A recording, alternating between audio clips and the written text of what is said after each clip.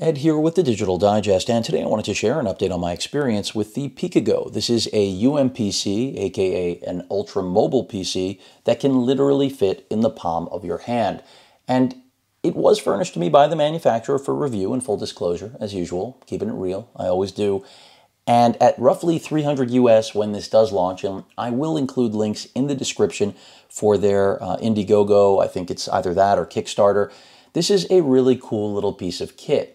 And if you're wondering who would want something like this, well, if you ever thought about having an ultra-mobile PC, it's a good time to be interested. I mean, between its price point and its functionality, I think it's a great little device. Now, it isn't just an ultra-mobile PC. It does have the 360-degree hinge. So if you want to take this into tablet mode or tent mode, you can do that. And you can use this as an e-reader. You can use this pretty much as anything you want. I mean, it's lightweight.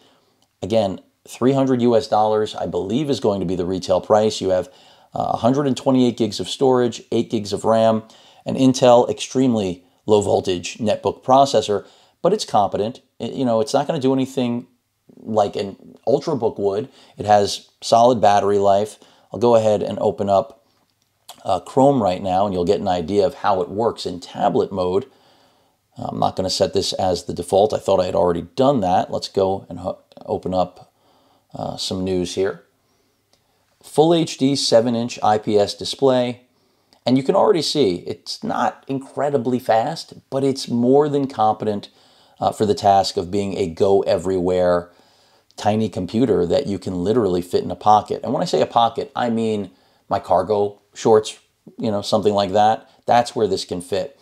So very, I would say functional, flexible device. It does have a nice array of ports right here. I have it upside down, confusing myself.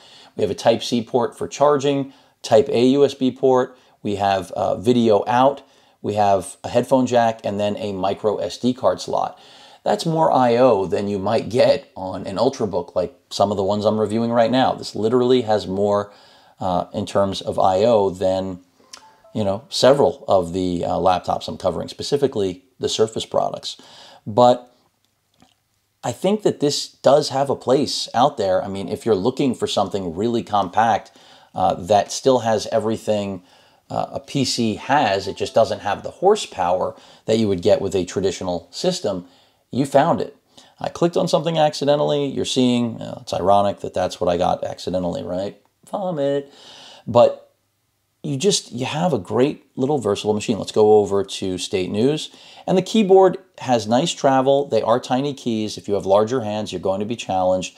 There's no question about it. I don't have large hands. I don't have microscopic hands.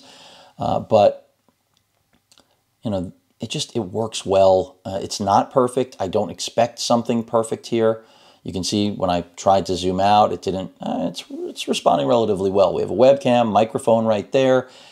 Battery life so far has been solid. You can see right now we're sitting at what they're calling 65%. I'm at best performance, and it's showing 1 hour and 44 minutes remaining. So who do I think this is for? I think this is great for people that, that are doing coding, things like that, and they don't want to carry around a full-size laptop. It's more about light tasks than heavy stuff. I think it's probably good for people that are in IT in general, because it's going to give them, even if it's not a fast computer, it's going to give them a computer everywhere they go without, carrying something ridiculous. And I think that's who it's going to appeal to. I hate to say it's just for, nerds like myself and many of you out there, but this is not a mainstream product. But again, because the build quality is solid, because you do have a full version of Windows, granted I did have to upgrade it. It comes in Windows S mode out of the box, but that's a free upgrade, of course. You have a really functional little thing here. So let's go ahead and jump. Actually, I'll open another tab so you can see what YouTube looks like. And it's totally doable to type on this thing. For content consumption, not bad. I'm going to show you what the speakers are like. And that's probably where I'll close it today for, again, just an update on performance. The mouse, I mean, this is something from years past. It's better than nothing. That's the way I would put it. It's not my ideal solution, but when you think about how small this machine is, you start to realize it's not bad. So let's go ahead and take a look at my channel here for a second. And I will just hit the video tab and scroll down. Let's go ahead and take a look at some Ultrabooks, which makes sense because here I'm talking about how that's what this, doesn't compare with. But I think it does compare with tablets. If you think about, purchasing this in place of a tablet, I could see why. You're getting arguably more functionality at a lower price point, waiting for that to finish buffering. Full HD is as good as you're going to do, and it's still buffering, and now it finally resolved. Give you a nice little close-up there.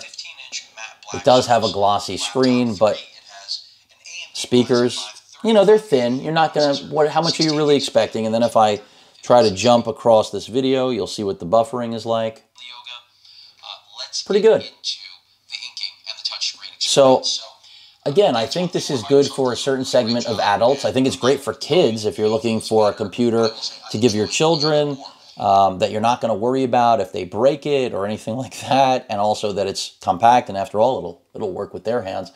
But I do believe there's still a place for ultra mobiles, and then the fact that it is a 360, it does have storage expansion, it does have decent build quality, especially for its price point. I think there's a lot to like with the Peakago, and I'm really glad that they reached out to me. And I will give you more updates because I think this is kind of a little killer product that's a bit of a sleeper. And there are other things that compete with it, GDP, several things. But I like what Peakago has done here. Credit to them for making an affordable ultra-mobile PC in 2019. Any questions or comments, please feel free to post them. Hit that like button.